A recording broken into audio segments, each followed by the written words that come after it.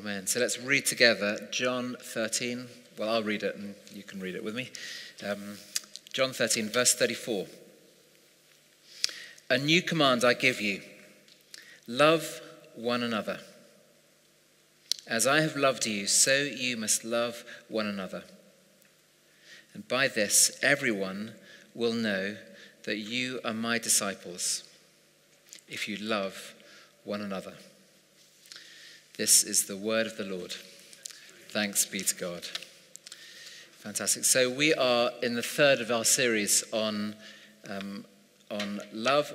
All you need is love, and we're following this this booklet as well. This is a booklet that was written by Rod as a help to us as a church to encourage and grow in our discipling of one another. It's called Making Disciple Makers.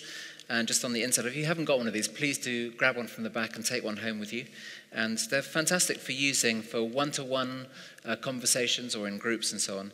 And the first question, it's just a number of questions in here, but the first one is, what is God saying to you? And we're looking at how God loves us, how we can love our neighbours, loving as we love ourselves. And this little symbol here of the hand shaking is what we're looking at today, loving one another. And the question that follows that is, what are you going to do about it? So it doesn't kind of just leave us with just saying, well, okay, what does it mean? It's actually, what am I going to do about it? Which actually changes everything. And so as we look at this encouragement today, love one another. Love one another. I wonder if you can I just want to encourage you to think of occasions where you have experienced someone loving you beyond what you were expecting. Particularly in the church, has someone done something for you, or you've encountered someone going above and beyond what is normal? And why don't you just turn to a neighbour and just tell them how you might have experienced that yourself. Okay, go for it. How have you experienced someone loving you, perhaps inside the church, someone loving you beyond what you were expecting?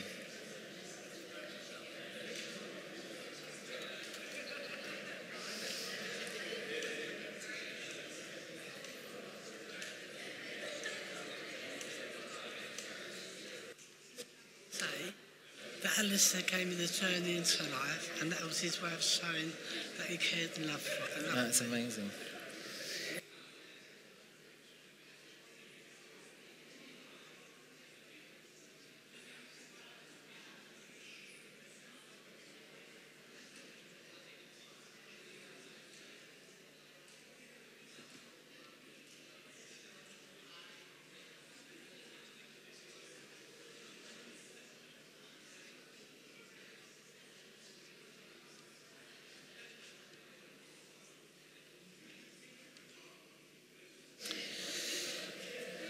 Okay. Now, I'm very aware that some people are very good verbal processors and other people just prefer to think a little bit more time. And so apologies for the people in the latter category who just think, okay, I need a bit more time to think about that. And usually, in my experience, those people come up with much more profound things to say. So if you've got something profound to kind of bring to mind later on, please do. I'm not one of those people. I'm definitely the former category. So this command, a new command I give you, love one another. As I have loved you, so you must love one another. First thing I want to just really unpack this verse in detail and allow it to speak to us. And the first thing we see Jesus encouraging is obeying. Obeying. I'm going to just, I like drawing. I'm not very good at drawing, but I can draw so simply that anyone can do this. So this is King Jesus, and here is you and me. Actually, there we go. That's a hand saluting. Okay, so there we go. So it's not a very good salute. It needs to work on that a bit more. And this is about obeying God's commands. There's this verse in its context is Jesus speaking to the disciples at the Last Supper. And when Jesus says, a new command I give you, okay, Jesus is God. And if there's one person worth following and worth obeying, it's God. So, we've looked at the last couple of weeks and at the commands of God.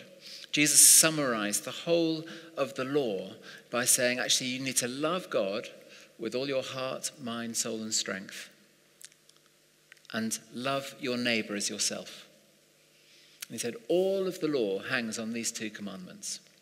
Everything about what it means to obey God is summarized in those two commandments. And Jesus here says, a new command I give you. And it's not as if this command hasn't been in the New Testament, in the Old Testament already. It's all over the Old Testament. But Jesus is, if you like, giving something fresh. He's giving a new depth, a new look at this need to love one another. And it's not just about loving your neighbor, it is about loving one another. He's speaking to Christians, he's speaking to disciples. Tom Wright, who is an author and theologian, he's a bishop in the Church of England as well. He's written the series of Bible for Today commentaries, which I really commend to you, just a little passage and then a little explanation afterwards. Fantastic ways of getting deeper into the scriptures on a daily basis. But he said this about this verse. He said, these words of Jesus are the simplest, clearest, hardest command of all. The simplest, clearest, hardest commandment of all. There's this Arabian horses.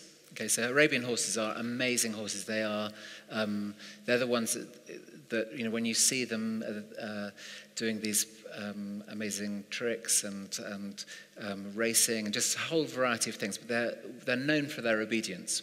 And the way they train horses in the Middle East, these Arabian horses, is that they have a long period of training, and then one of the last and final, most difficult tests is that they will work the horses without water for many days, and then they'll bring them within a few meters of water, and then they'll unsaddle them or kind of get off the horses and just let them go to the water.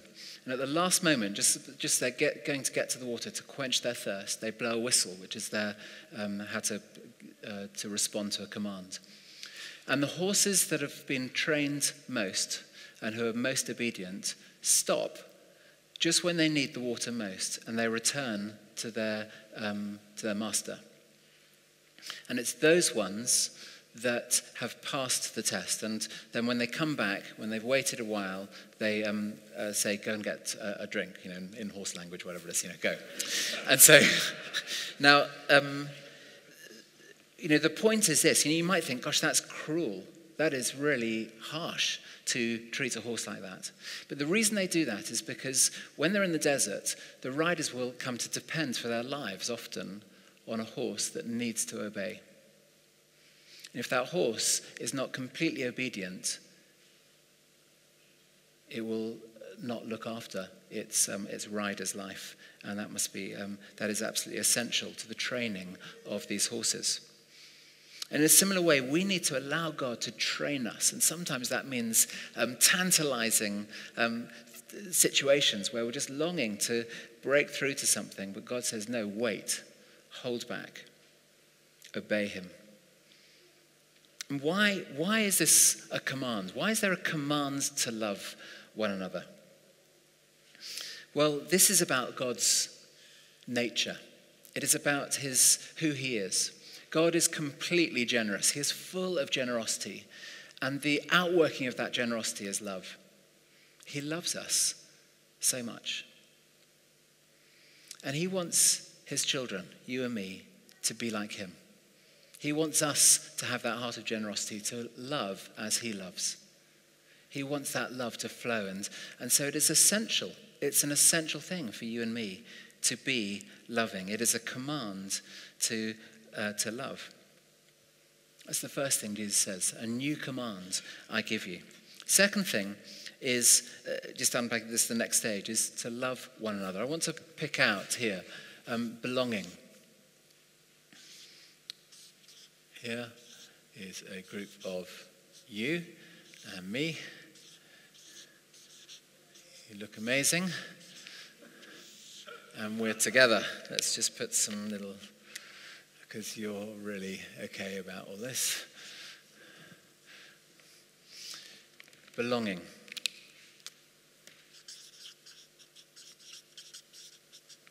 Love one another. The command is to love one another. It's not like an abstract thing of just let love be in the air. Let's just make sure that, it just feels great. Actually, this is a command to love one another. The word love there is agape. It's a sacrificial love. It's an otherly love. It's not love that I'm going to benefit from. It's love that you are going to benefit from. And it's love for a specific group of people. It's loving one another. In the scriptures and in our Christian lives, we're encouraged to love our neighbours outside the church. But this is a specific command to love one another.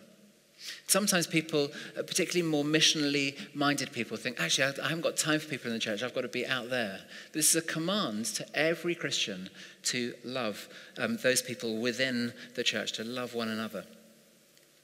And the special characteristic that Jesus wants to find in his church is love, is loving relationships, is people loving each other in an extraordinary way. We had a leaders meeting here in the church on Monday night. And one of the things we did was we had some feedback about what we thought God was saying to us. And there was one moment that really stood out for me, which was when Josh Harris he just asked the question, are we consuming or belonging in the church? Is that the characteristic of what's going on? Are we consumers or belongers? And I think what he was saying was, do we come to St. Paul Shadwell as people who consume, people who come because, the teaching might not always be good, but you're coming to receive from in the teaching. The worship's fantastic. Oh, it's great worship. We come to be served. We come to bring our children to children's church because they're looked after. There are so many ways that we can receive. And so if we don't come one week, well, it doesn't really matter because I'm not getting what I might normally get, but that's okay. So that approach, consumerist, which is so much our society, we want people to do things for us.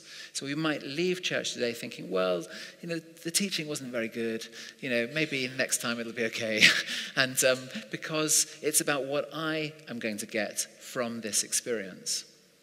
Or are we people, consumers, or are we belongers? Do we belong?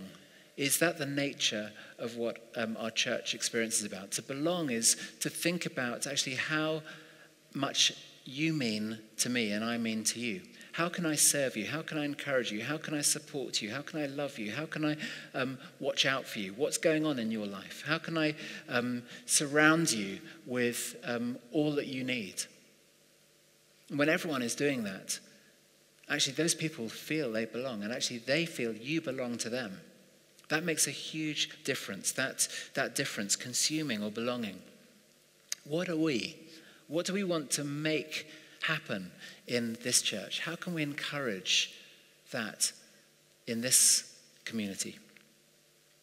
I think the thing is, Jesus does not want us to be isolated from each other, almost like someone standing here, being in the same room, but not belonging to that group of people. I think that's why we keep on banging on about connect groups, joining a connect group or joining a group of some kind where we can belong, where we feel actually we can begin to be known and where we can know actively other people. That makes such a difference. I think that's why I want to encourage people to make a priority. I'm speaking to the converted here, but making a priority of coming to church. Because, it's so easy in our busy, busy lives that church can sometimes come second after a whole list of other things. It becomes almost like a leisure activity rather than actually a people who love one another, who are there for one another, who belong to each other.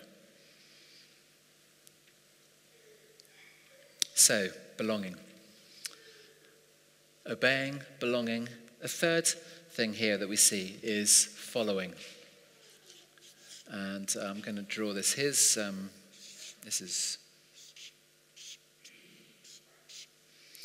is Jesus. great likeness. And here is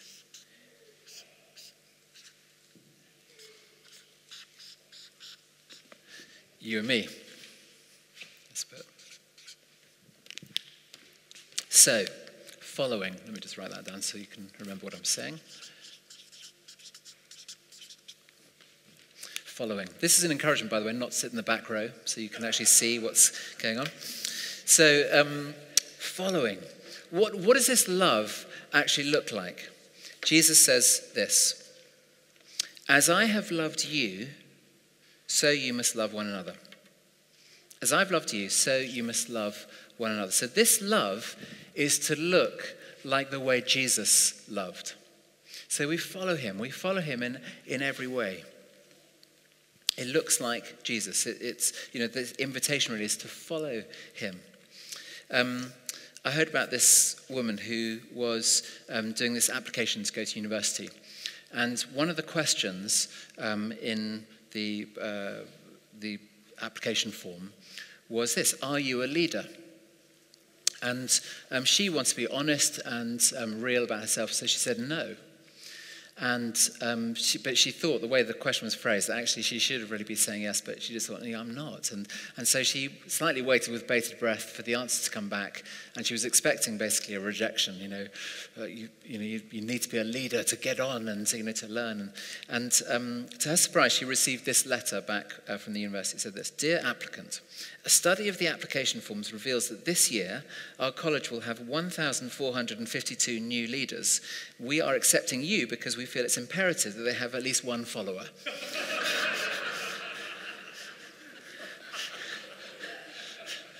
So, if you're learning about leadership, one of the first things you learn is that in order to lead well, you need to learn to be led well.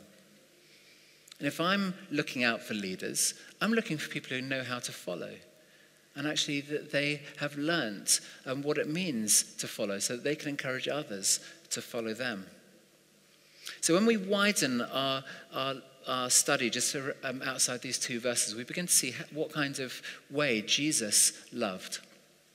And the first way, I think, is that he welcomes. He welcomes people with open arms. When you think about the story Jesus told of the father and the prodigal son, the prodigal son who has run away from his father and who comes to his senses when he's kind of just spent everything, and he comes back to the father who represents God. And the father's waiting, and he runs towards him with open arms. This is the welcome that God the Father and Jesus gives to us. With open arms. That generous heart saying, welcome in. Welcoming is so important. The reason we find it so hard, I think, to welcome or to experience this is because we are suspicious that God would really love us completely like this.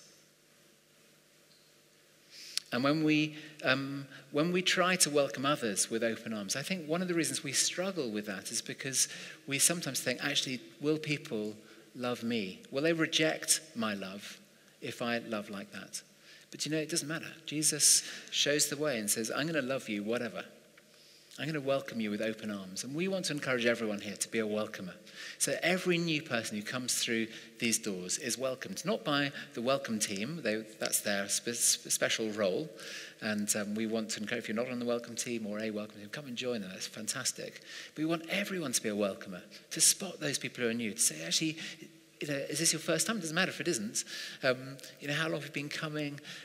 We'd love to encourage you to get your details on a Connect card and drop it in the back of the church. Don't let the leaders do all that. That's every one of us needs to be welcoming. Are you in a Connect group? Come and join mine. Come and see what it's like. Welcoming. Another way we see Jesus loving is selflessly. Selflessly. Jesus' desire is to give himself to us. Look at just this passage just before, at the beginning of chapter 13, where Jesus washes his disciples' feet. It's something very difficult for Peter, one of the leaders amongst the disciples, to receive this selfless, unconditional love. What was Jesus doing? He was demonstrating that it was about being selfless, to serve others without, getting anything for himself. To serve. I think for us, the reality for me is actually what's uppermost in my own mind is my own needs. I'm really hungry, or, I really need a coffee badly when I come in. That's something, I do often. I think, my own needs are uppermost in my own heart and mind. But Jesus, what he's saying is, we need to put those needs second and come to Jesus and to one another first, to be selfless. And we learn to do that by serving one another. The serving teams in church, I think, have two main functions. The first one is an obvious one, which is it's great to actually provide something for people, to be welcoming. But the second thing is actually because it's for you. Because when you serve, it changes your heart. It actually helps me to learn to, when I serve others, to learn that actually when I put myself first, actually that's not the right priority. It needs to be the other way around. I need to put you first. When I do that, and when lots of people are doing that, actually my needs get looked after as well. Selfless. A third thing within this is sacrificial. Jesus gave up everything for you and for me. We see it supremely on the cross. God so loved the world that he gave his son, one and only son, to come and rescue us and save us. He came and lived a life for us. He gave up all the comfort of heaven to come and love us and to come and give everything for us, particularly wanting to help us to deal with all the stuff that stops us, that inhibits us from being close to God. He took those things on his own shoulders when he died on the cross.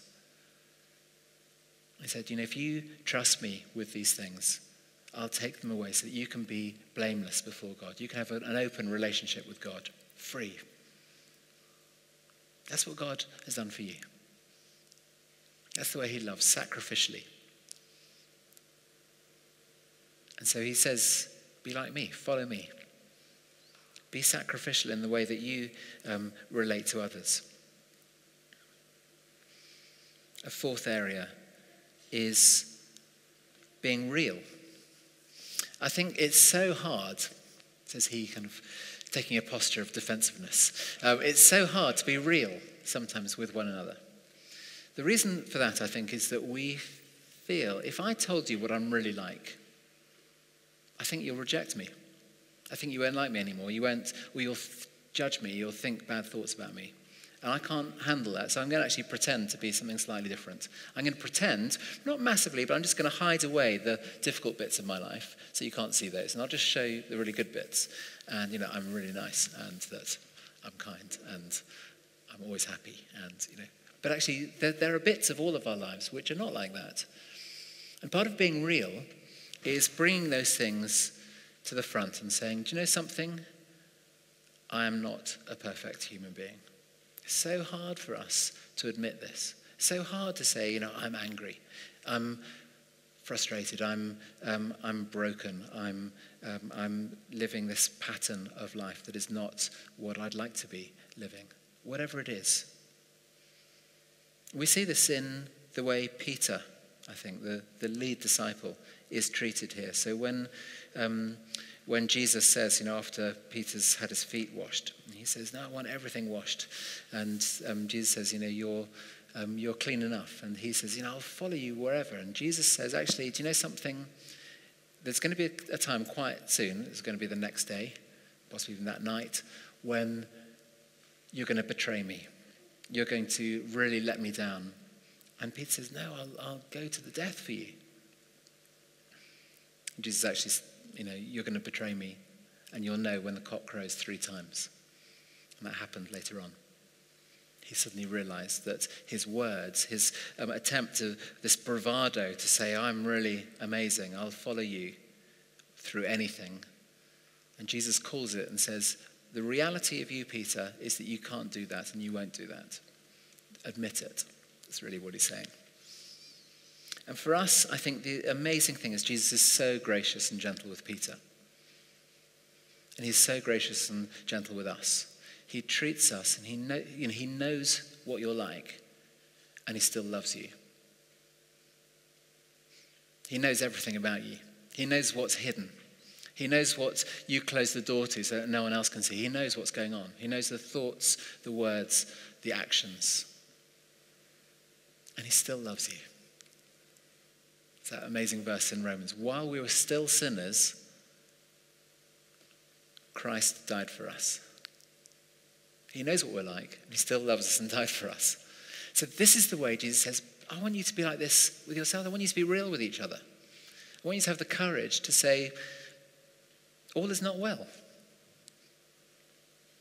And do you know something? I have to say, this is a church community where I've seen that.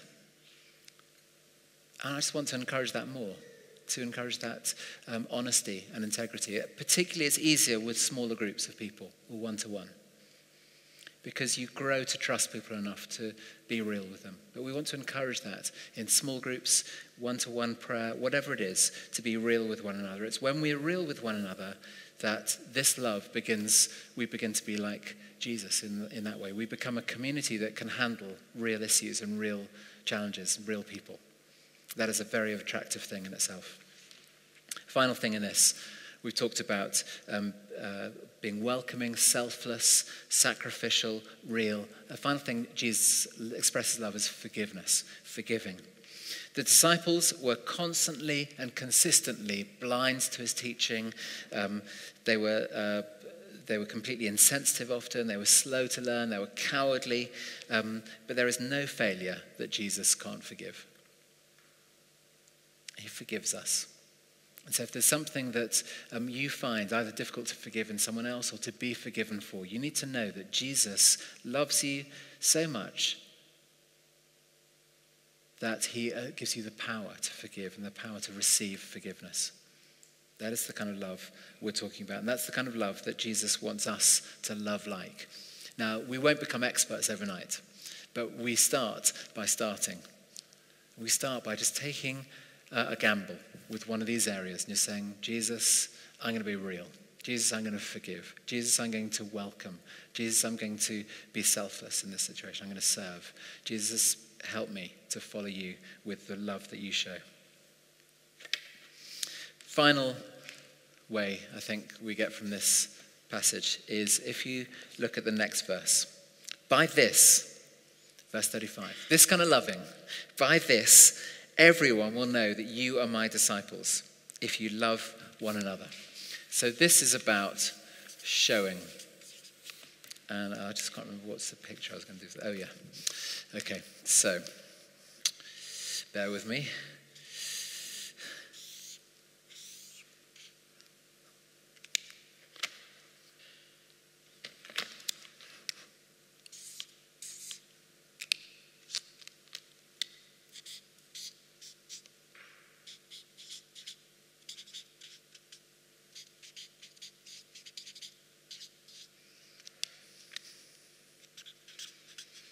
Have you seen coats of arms?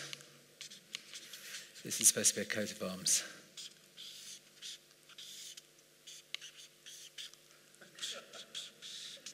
Okay. Ooh. Coats of arms need to be spelt right. So, love one another. So here is a badge. Here's a shield. This is the coat of arms that you say, this is what I'm about. This is the description of my family. Just at the back of church over there, just turn around, there's a coat of arms on the wall. That is a coat of arms of Charles II. That shows the time that when this church was first started. And coats of arms in churches are a symbol. The head of the church in the Church of England is the king or the queen. That badge there is the badge of the king saying, "This, I want to be known as someone who is part of a worshipping community." The badge we are to have as Christians that we show to the whole world is that we love one another. It's by your love for one another that people will know that you are my disciples. Loving one another. This is to be the badge of the Christian community of the church. It's about you loving me, us loving them loving, you loving them, me loving, one another. We're all involved in this, every one of us. We've got to be quick to realize that actually we haven't been very good at this in the world. There is so much division and fighting between Christians through the centuries. We've got to say sorry all the time. To say, we've made a mess. Catholics against Protestants. The Catholic Church against the Orthodox Church in the 10th century. Just the ways in which denominations fight with each other and churches fight with each other, and even Christians inside churches. We need to be quick to say sorry to one another. But at the same time, we need to start behaving as Jesus wants us to behave, which is to love one another as a sign to the world. That's why we want to speak well of other church leaders. We've prayed for other churches and church leaders this morning. We want to speak well of them. Even if we disagree with them, we can still speak well of them and honor them. Alpha is an amazing course. This course, which is an introduction to the Christian faith, fantastic to invite other people to. We're just on the second week this week, if you want to invite someone to that at Departure Cafe, Tuesday night. Alpha is being used by every major Christian denomination. And it's an extraordinary sign of unity where all these different denominations are choosing to use this course. It's a sign of loving one another. It's an outworking of that. I love the way that that's happening in St. Paul's, where people are inviting friends to come to church, to come and experience a Christian community, loving one another. That's the same with connect groups. We want them to be outward-facing communities. They're a community of faith, but they're outward-facing. So just some examples of that. The night shelter is organised by Sarah Opie, who's in the Lang Connect group, Charlie and Katie Lang's group. And one of the things they do is they've got their connect group to get very involved in the night shelter, invited other people in the church to do that. But one of the things she says is when you invite a friend to come with you, a friend from outside the church, to come and experience this serving together so they can experience this kind of love. The Lanero Connect group is, every month they do a walk in the countryside and they invite other families to come and experience their Connect group. Just going for a walk together, experiencing Christian community. It's a fantastic way to express this. And there are so many different ways here in the church. I love the story, and I tell this often at weddings that I lead, which is of Leonard Bernstein. He is a famous conductor, composer, American man. And he was asked in an interview once, what's the hardest instrument to play in the orchestra? And he replied without hesitation, second violin. He said, I can get plenty of first violins, but to find someone who is prepared to play second violin or second horn or second flute, that's a problem. But if no one's prepared to play second, there can be no harmony.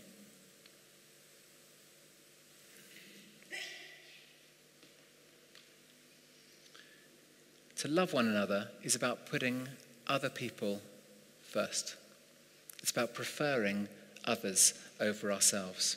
That's the nature of this community. That's what it needs to be. And we need to be inviting others to experience this so that other people can see it. I think that's why Jesus says, by this people will know that you're my disciples. They need to see it, to experience it, to know that that's going on. So it needs to be some way invitational or open to the public. So, it's a command to obey, a new command I give you. To love one another, where we belong to each other, where we're beginning to express what that means to come to one another and live our lives together, to demonstrate that love for each other. To love as Jesus loved us, following Jesus in the way God welcomes us, the way we are to be selfless, to be sacrificial, to be real, and to be forgiving. And by letting this love be seen by others, by this everyone will know that you're my disciples, showing that love as almost a badge that we wear as a community. And how do we do this in practice? The only way, I think, is by receiving love, that we can give this love away. We receive God's love, and then we give that love to one another and to our neighbours and our friends. So let's stand.